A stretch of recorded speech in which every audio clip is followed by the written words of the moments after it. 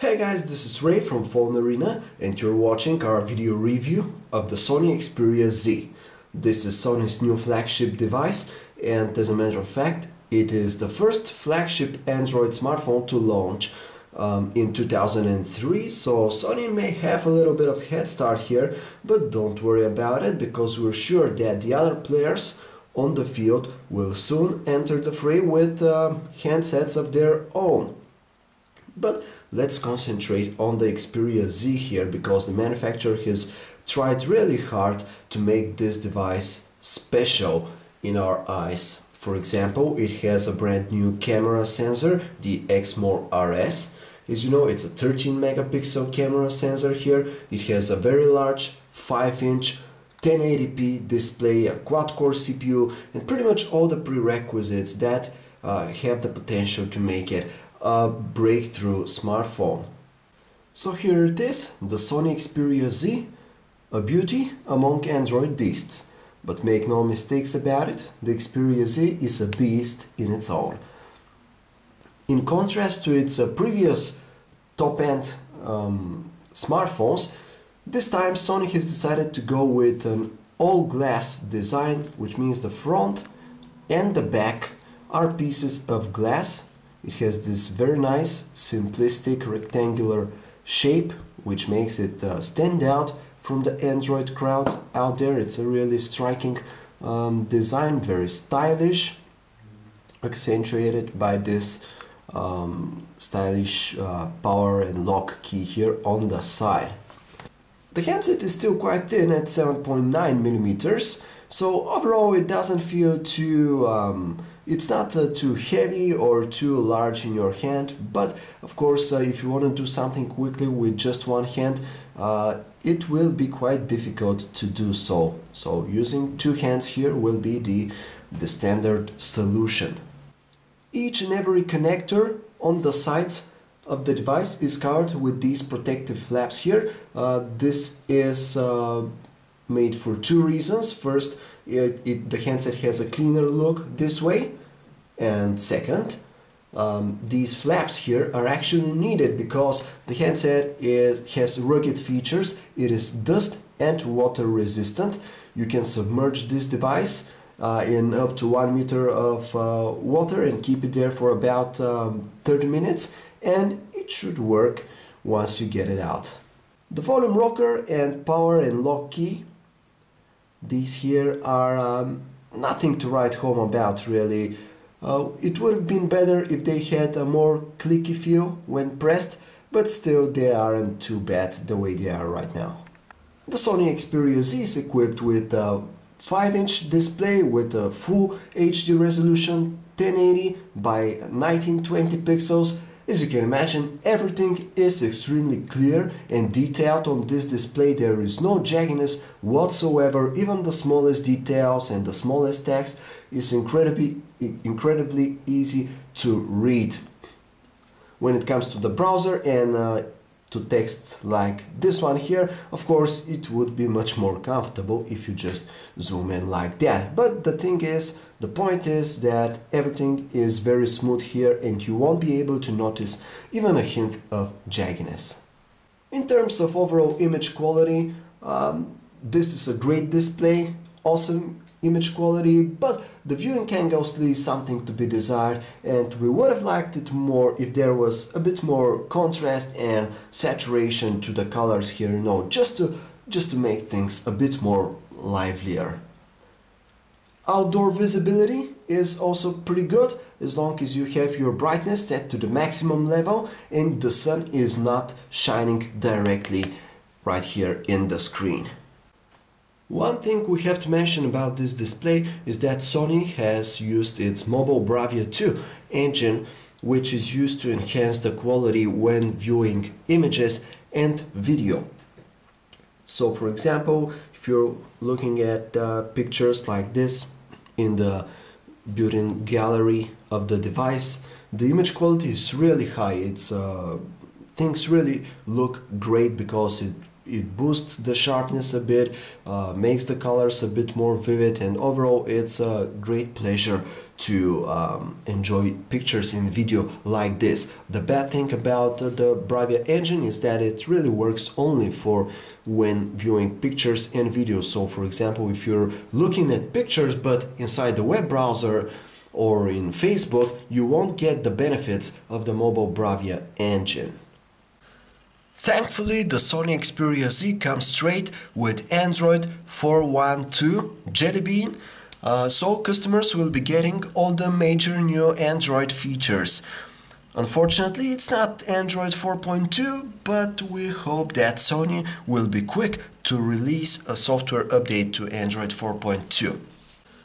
However, what users will be looking at will not be Android 4.1 in its pure form. It will be Sony's custom user interface, which is quite good in our opinion, this is one of the most polished custom user interfaces for Android. Of course, the main concept is pretty much the same as with every other launcher or other such user interface. You have your multiple home screen pages, you have your icons and widgets and so on. But Sony has changed the graphical elements here and there, like these icons here, like here. All the core applications like the dialer or the contacts or the calendar are tweaked to be more in line with the rest of the user interface. What we really like about this UI, as we said, is that it's very polished. For example, check this cool animation. If we get this widget here, immediately this recycle bin here pops up at the bottom of the screen, and check this cool animation out. It's very neat stuff. Shows that Sony pays attention to the little details and adds little subtle details and stuff like that in order to improve the overall appearance of its user interface and thus the experience of its users. The on-screen QWERTY keyboard has also been changed with this one here.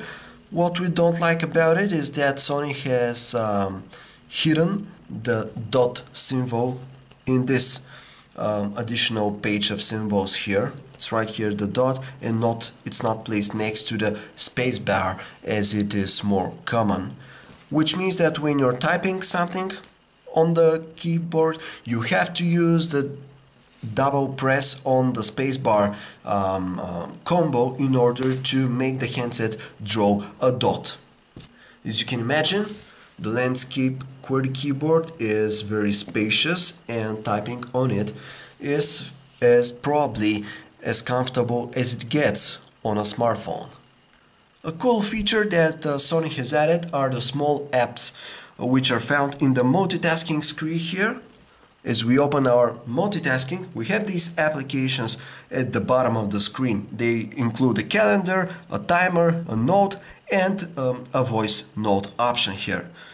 As we choose one of them, we get this little window type of app. We can move it around and it appears on top of whatever you're looking at. So it's very convenient because, for example, you may be inside the browser checking out a web page and you may want to draw a quick note here. This is all possible with these very handy small apps.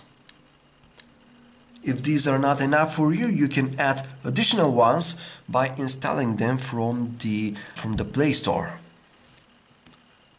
Specs-wise, the Sony Xperia Z has all that is necessary in order to survive in the wild Android jungle. It has the Snapdragon S4 Pro quad-core processor, it has 2 gigs of RAM, and it has the Adreno 320 GPU, and thankfully this is enough in order to guarantee a very smooth performance all throughout the handset. The interface, the applications that you may install, everything runs very smoothly, even at this high 1080p screen resolution.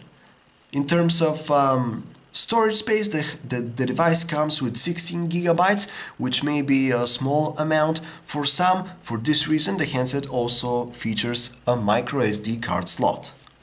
The built-in internet web browser is Google Chrome, which is pretty good here.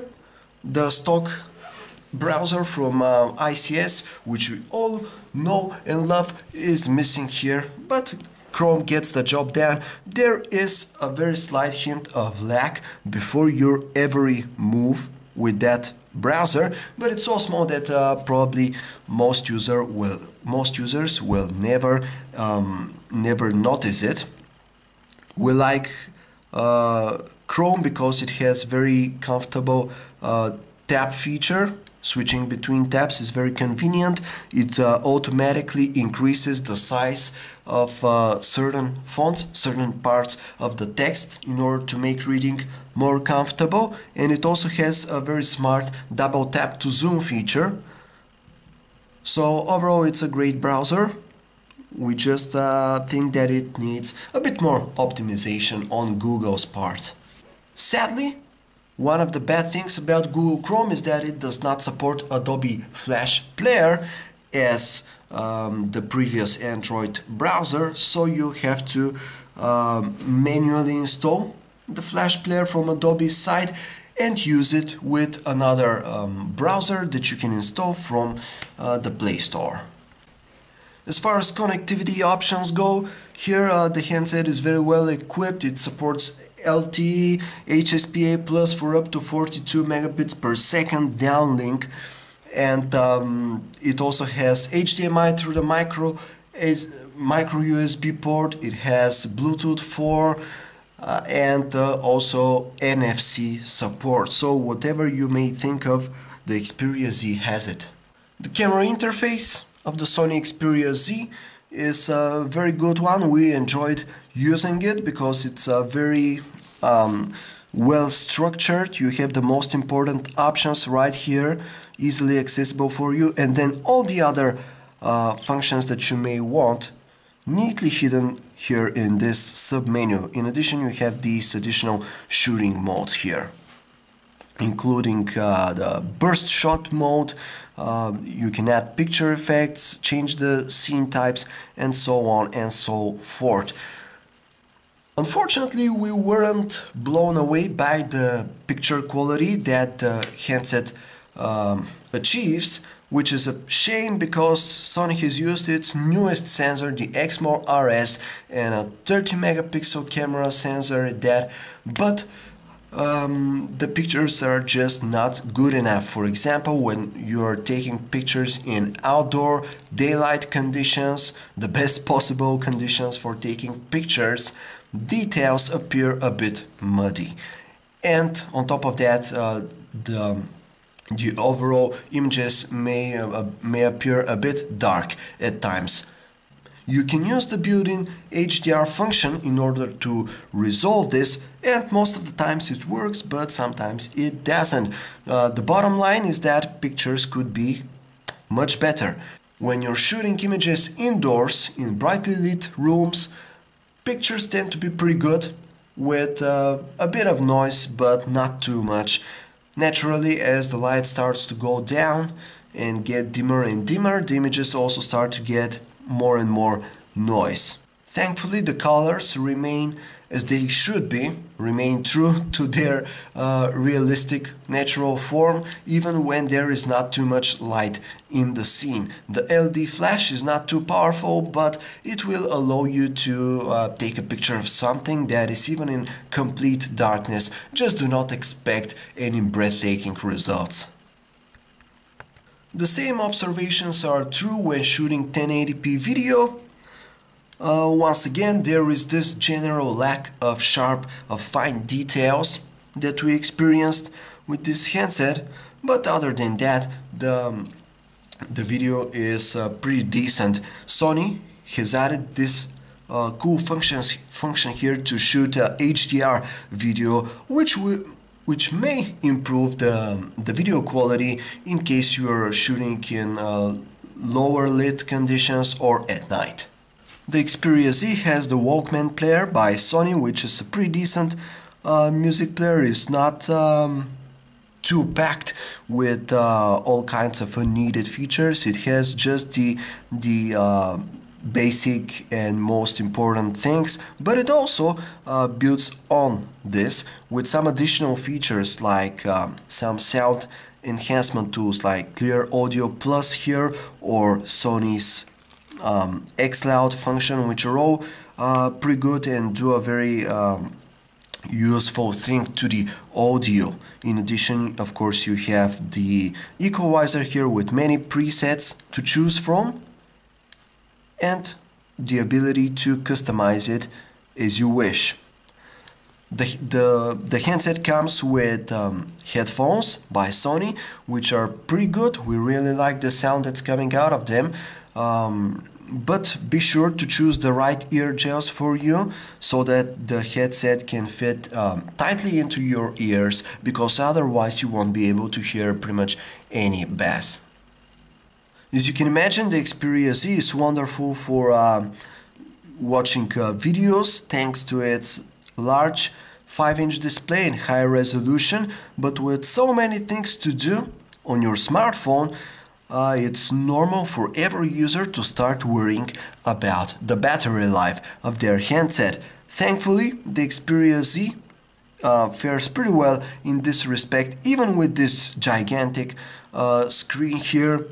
If you are a heavy user, you should have no problems with this device, because it should last for at least a full day. If you're a moderate user, we don't see a problem for it to last even 2 days of usage. But Sony has even added a new stamina mode here, which is essentially a tool that allows you to boost the battery level even further by choosing certain applications. Like this here, you get a list of all of your applications on the device, and you can choose which one of them you want to add to this stamina mode list. What this does is, when you turn off your device like that, when you lock the screen and put it to sleep mode, what the handset does is to automatically cut every power to these applications which are there. This may include even phone calls or text messages, but we don't think anyone would like to do that. The main thing is that you can add these applications here, and the headset will automatically cut the power to all of these apps once you lock the screen, and thus increasing your battery life at least a bit.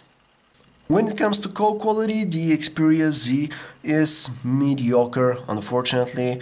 The earpiece here is a bit on the weaker side, meaning that if you're in a noisy environment, you may have some trouble hearing your callers. Plus, the sound quality through the earpiece is not very high.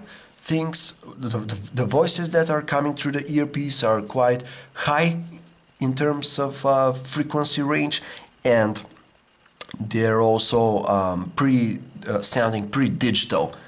The microphone, on the other hand, is also pretty bad. If the callers on the other end of the line have their volume boosted to the max, they may even hear you in a distorted way or over modulated kind of way. Thankfully, lowering the volume by your callers will probably remedy this issue. It helped when we were using the handset, but this all comes to show that the earpiece and the microphone combo aren't of the highest quality possible, which is a shame, because the Sony Xperia Z is a top-end smartphone for customers who are expecting the best.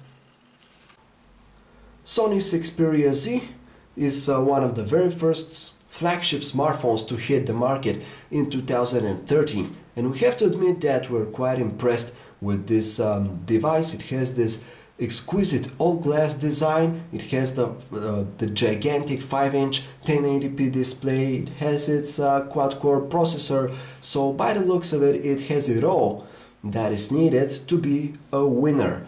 And really, compared to the current flagships of other manufacturers, there is really no competition for the Xperia Z, but we have to mention that it has a certain head start in this area, so we'll have to wait and see what the other manufacturers are going to roll out in 2013, and most of them will do so pretty soon, like Samsung and HTC, so this is when it'll get interesting.